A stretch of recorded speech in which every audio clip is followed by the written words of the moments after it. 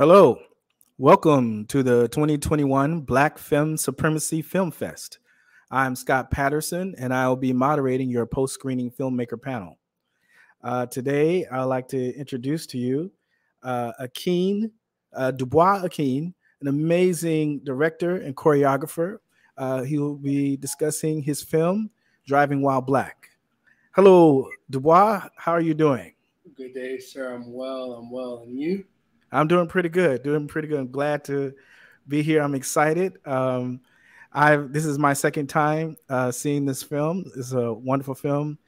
I am a composer and a pianist, and my wife and I, we run a company here in Baltimore called Afro House, and we're actually in the middle of an opera right now and a film, and I am super excited to have this conversation with you. Yeah, so let's jump right on in if you don't mind. Yeah, let's do it. I love it. So the subject matter really dives into the historical and present day trauma experienced by Black people dealing with a racist system that manifests itself all too often in everyday things like driving, and I just love that. I just wanted to know what brought you to the subject matter.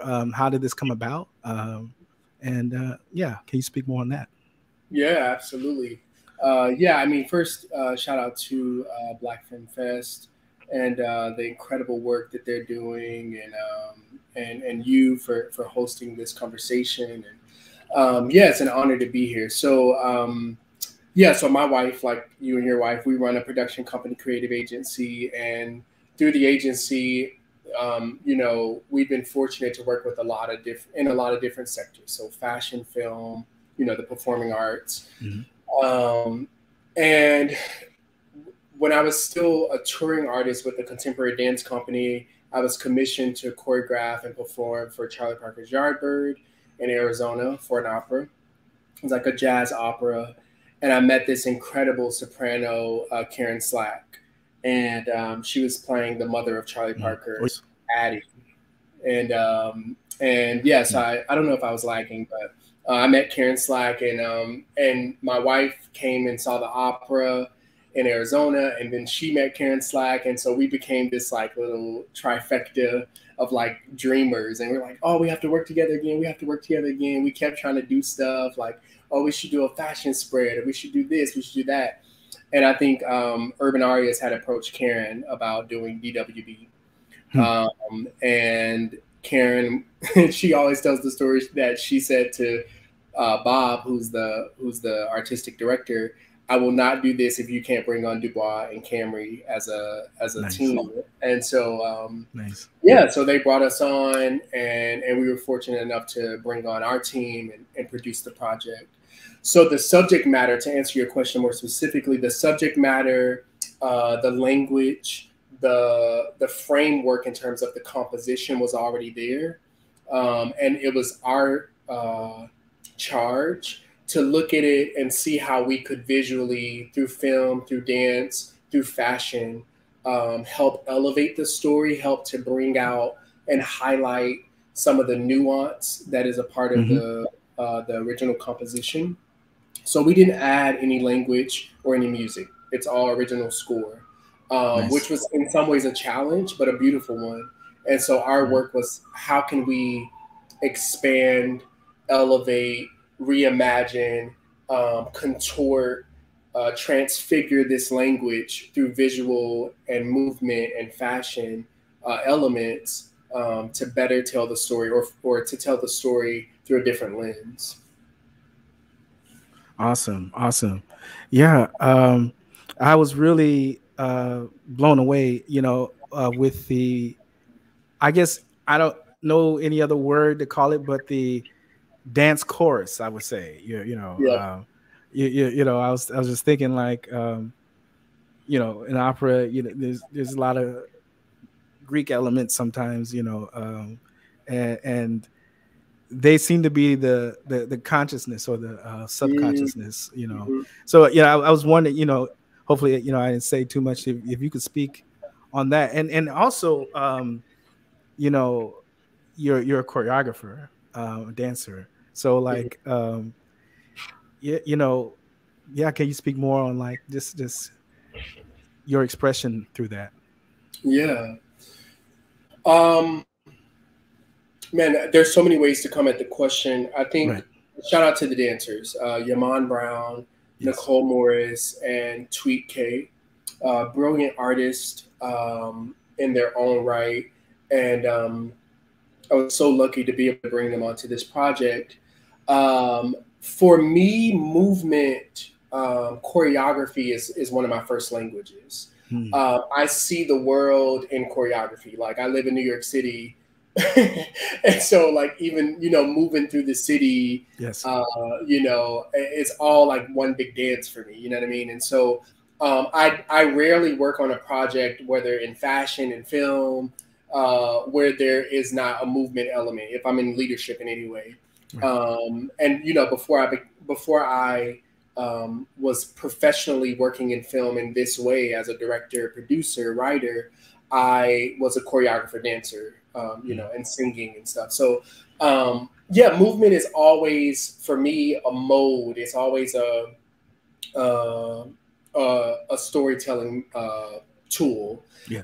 So I knew that coming into this project that it was begging in the way that I experienced it, it was begging for movement because of how the score is set up. It's kind of in these vignettes. It Hmm. feels Hmm. episodic. It feels kind of fragmented in ways. And so for me, movement was a way to help kind of thread some of those things together and explore maybe some of the emotional content without having to go there dramatically in terms of the acting.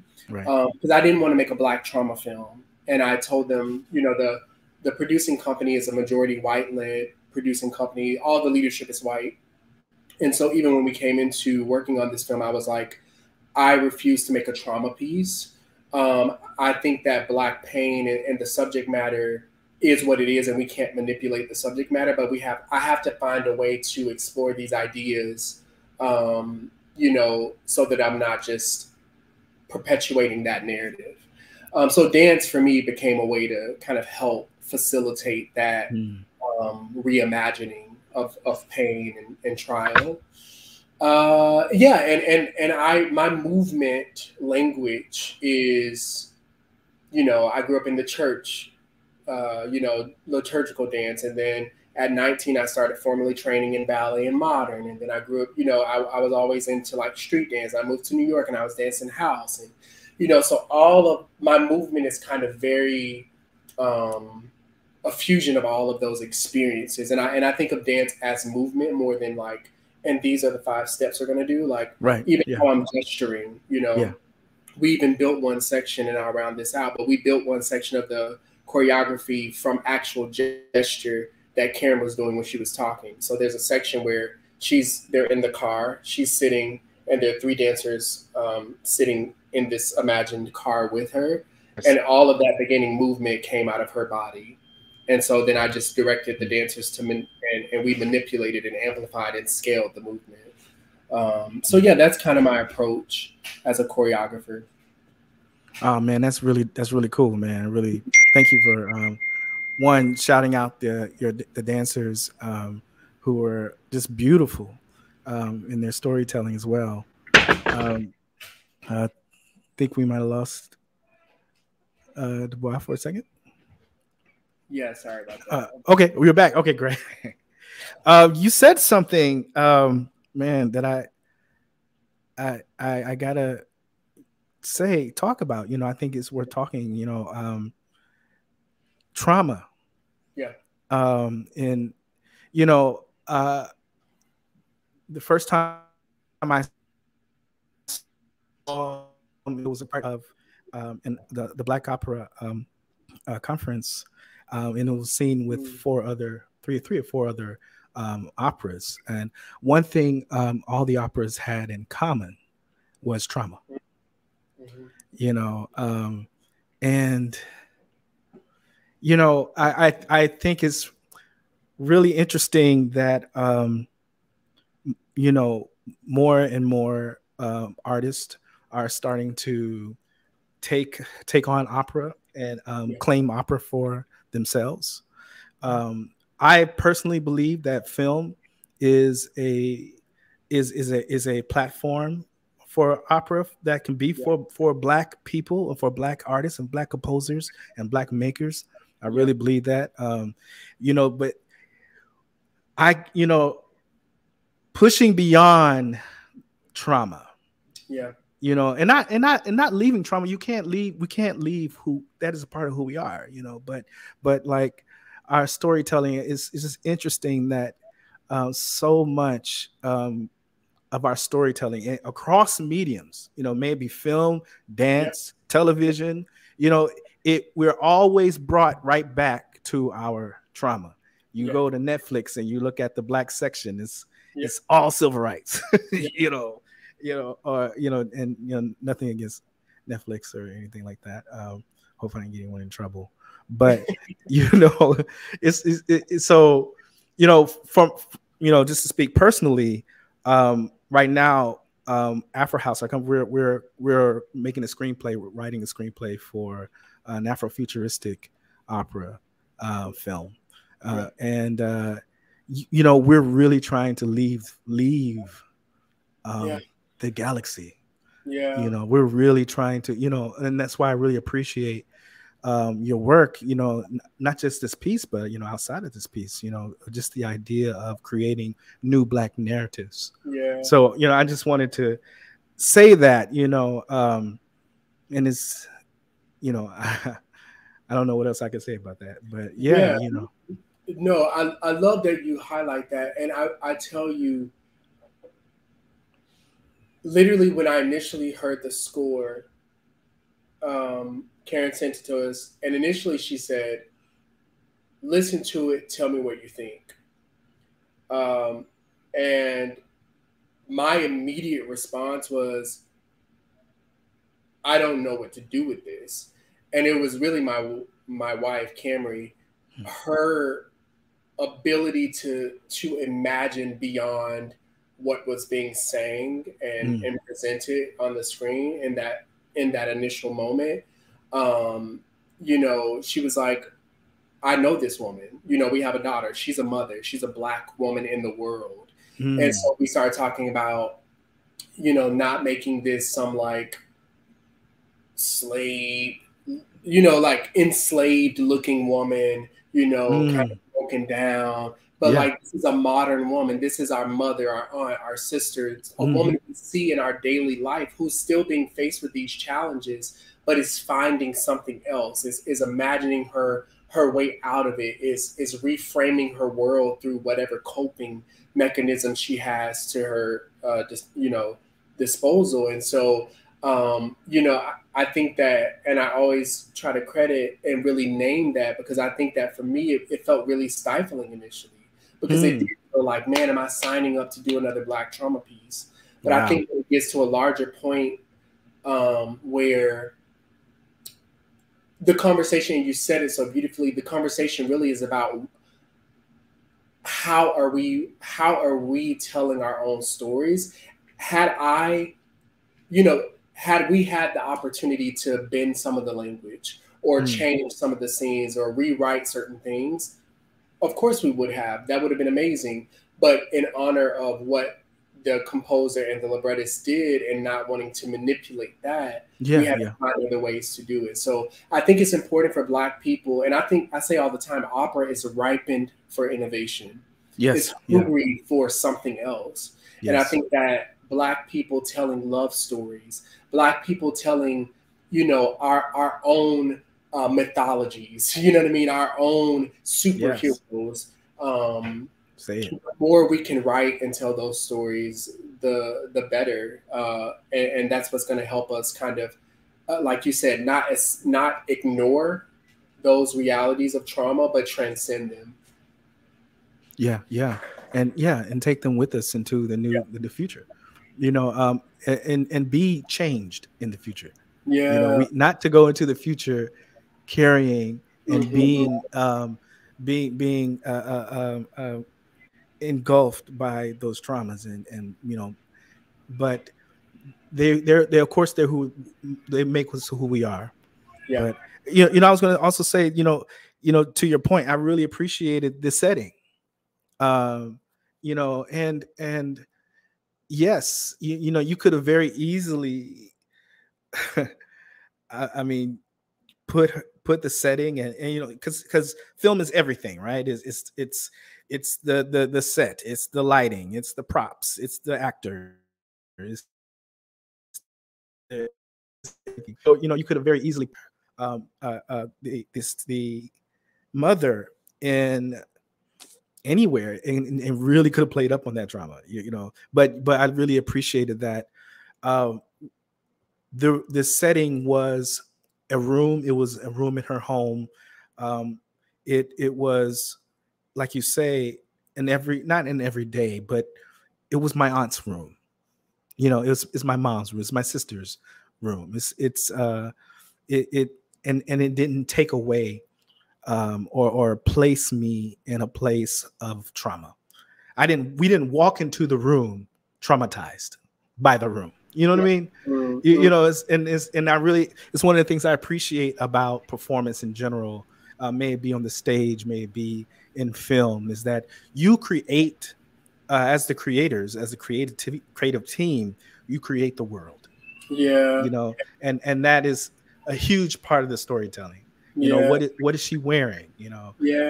What is she? What is she sitting on? Yeah.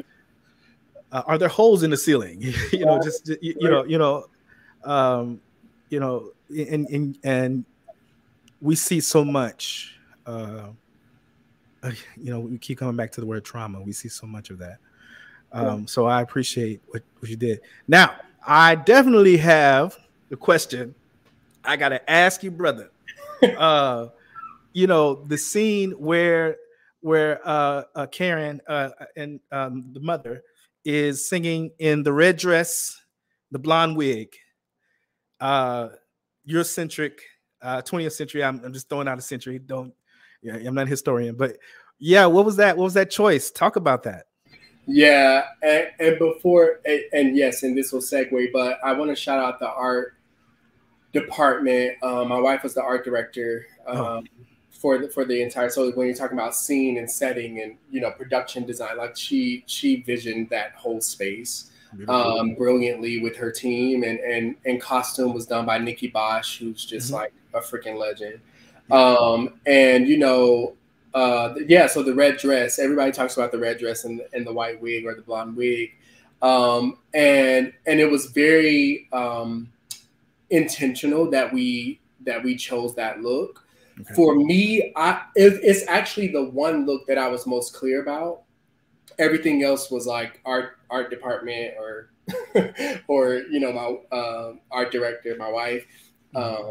They kind of like steered the ship in all the other ways, as far as how the room looks and stuff. But for me, I had this clear image of this Black woman in this huge gown. I didn't know what color or anything, but I knew that it was a big gown, reminiscent of this very typically Eurocentric aesthetic. And for me, it was about, and I don't actually, after this, I'm going to try not to say trauma in this interview again. I know, right? We said about 800 times. But it was about taking the lowest moments in the opera, the most emotionally taxing moments in the opera, and elevating them and showing the real disembodiment that can happen with Black pain. Like our having to dress up and perform our pain, even in certain spaces, or having to dial back. I can't get too loud in the business meeting. I can't get too boisterous in my excitement because I don't want to be a threat, or I don't want to appear, or I don't want to.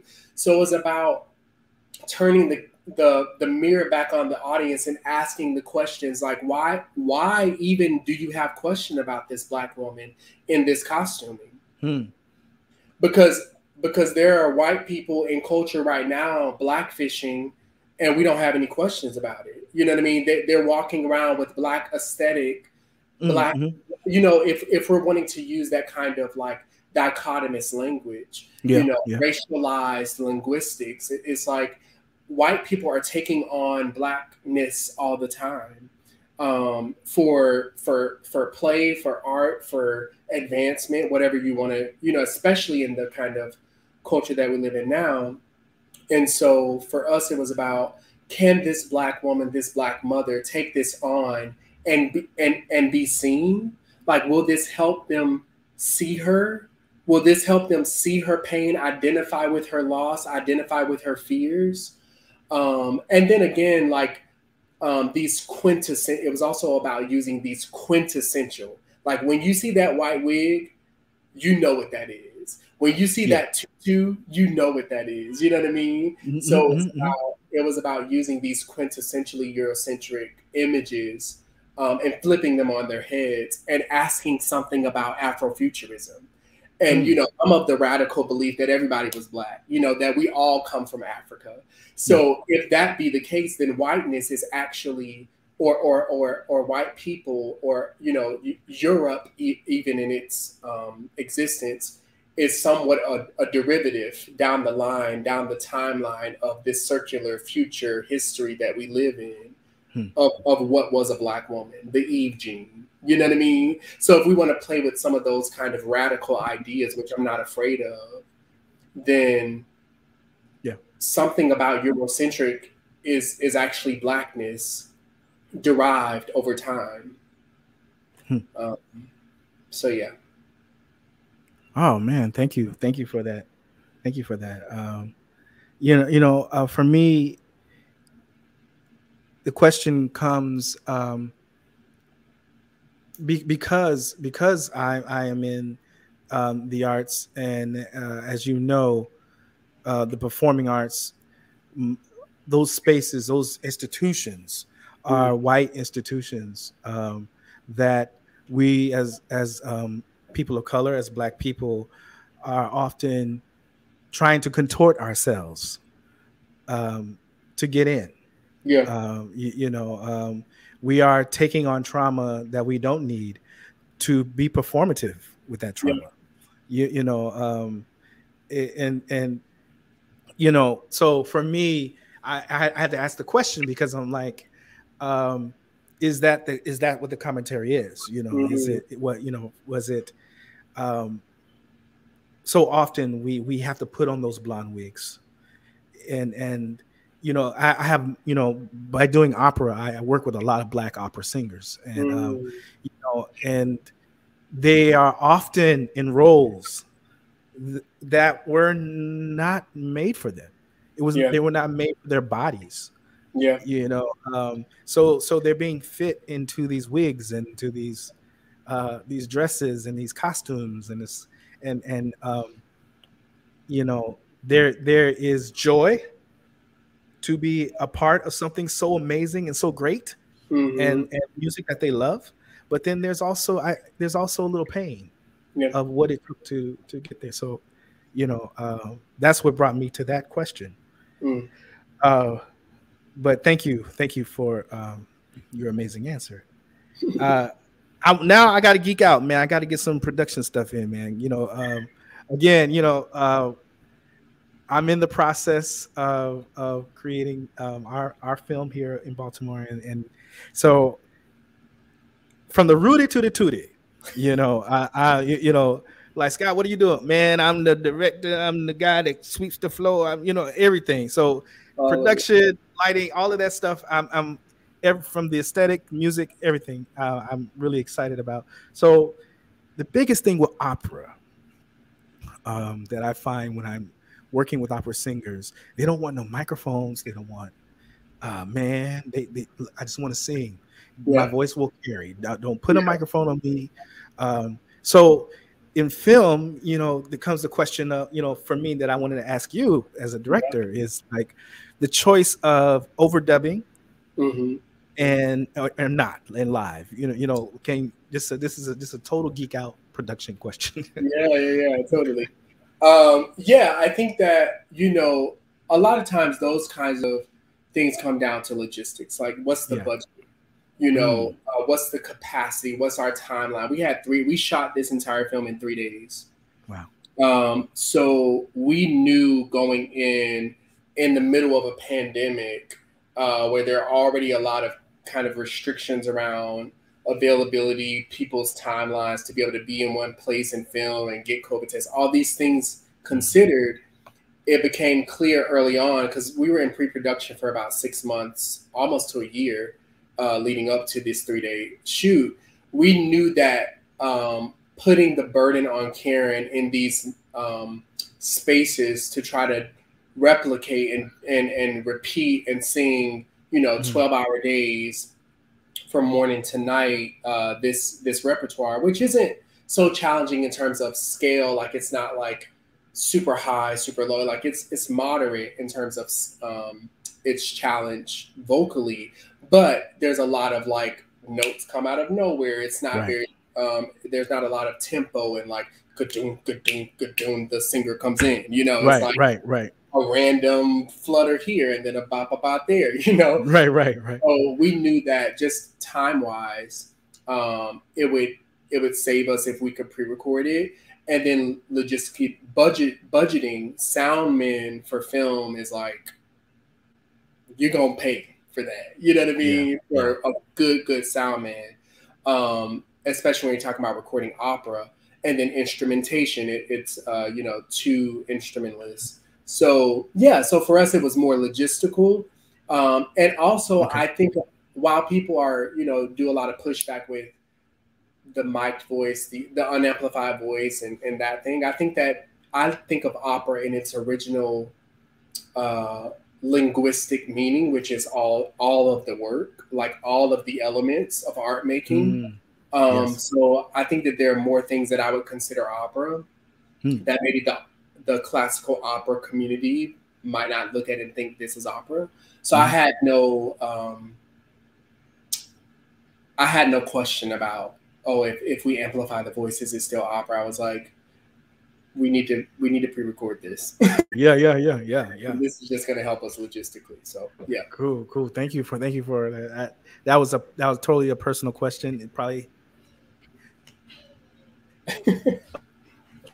So, okay. So, I wanted to ask the question. Like I told you before, my wife Felicia and I, we started Afro House and we run this business, and we work together. And it's a wonderful collaboration, a wonderful thing. It is also incredibly difficult. I mean, good Lord, we got into it over a budget thing the other day, boy. I tell you what, I wanted to spend. She was like, no. But anyway, that's some personal stuff. I'm going to hear about it later. But I wanted to ask you, man, tell us about your collaboration, with your wife, and totally, you don't have to get too personal and get yourself in trouble, and like I just did, but man. So we've had a King brand since 2017, and my wife actually founded the company. And it started off as really specifically a fashion company. Like, she was doing these custom designs. And so that was kind of the big thing. And then after that, we started to imagine, this kind of blog platform, and there was like some merch. And so it was like this niche kind of like cult following, millennial thing.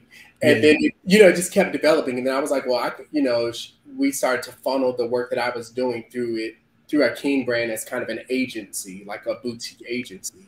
And then, then we got Nike as a client, and then we started and then it just kind of snowballed and grew. And then I started working in film, and then I got this contract to be a producer, and we did these nine films, and so things kind of grew from there. But our collaborative work as a husband and wife team is almost inevitable. Like, even when we were courting or dating, when we were young, like 19, 20, we were always working together. We were always thinking about, we should do this conference, or we should do this thing together. So work is a big part of our love language. language. Yeah. I joke sometimes like working is a love language for us, like is that sixth love language. And that doesn't mean it's without challenge. Like even with BWB, we faced some real challenges, even around kind of artistic decisions. Like she had a real clear vision for how she wanted opening credits to happen, and I was like, I don't like it. I want, and or like costuming decisions, or Yes. just different things, because she's a full blown creative in her own right, and Right. she's also a scientist and like thinks just very differently than me. And I'm like, to the moon and in the ether, and she's like, that doesn't make sense. Yes. So I think that it has its challenges, but I think it's absolutely revolutionary, and I think it's beautiful. And I think that as a Black couple, Black love for me is already revolutionary, I think, right, in general. Right. So I think that to then transcend, not even transcend, to allow ourselves to manifest in these other ways is really kind of a natural, organic expression. I think that Black men and women, even from the beginning of being brought over as enslaved peoples, were having to work together until they were stripped away from each other. So this inclination, this ancestral activation to build something beyond just the family unit is a part of what it means to be Black. And I think that if folks tap into that, and we've been fortunate to tap into it in a healthy way, the sky's the limit. There is no limit, really. Right. In how you can kind of manifest. So. Yeah. No, thank you for that. Yeah. I feel the same way. My wife and I, we work hard, we fight hard, we love hard, and through all of that hard, some beautiful things, always come through. And I can't imagine anyone else that I could fight hard or work hard and make beautiful things with. I tell my wife all the time, like, look, there is definitely a better artistic director out there. Yes, you can find that person. They will be great. They will do all the things I don't know how to do better. But man, it'll be boring. Yeah, I'm at least exciting. Exactly. And she's like vice versa. I love so that's beautiful, man. Yeah, man. It's so wonderful talking to you. Again, Driving While Black is an amazing film. Congratulations to you and Camry and your entire team, creative team, and Urban Arias for producing it. When is the next? My last question: when is the next opera? When's the next opera film, man? I don't know. Like, hire me. Tell all the opera singers and companies out there, let's make work. Because I'm fairly. Be careful what you ask for now. Be careful what you ask for. I'm fairly new to the opera space. My wife and I both, we're 3 years in. Because most of our work has been kind of in other spaces. But I love opera. I think it's ripened for innovation. I approach it with clear intention to disrupt it. So if folks are interested in working in that way, I'm 100% down. So I don't know yet, but hopefully it's sooner than later, for sure. Well, thank you. And on that note, thank you for watching, everyone. And be sure to check out all of the other films at this year's Black Film Supremacy Film Fest. We want to thank our guest, Dubois Akin, amazing a filmmaker, director, choreographer, and his entire team, his wife Camry. And I wish you peace and blessings and just more beautiful things to come your way. This more info about the Black Film Supremacy Film Fest can be found at bfsfilmfest.com. I want to thank you, everyone. My name is Scott Patterson, and we'll see you and stay tuned.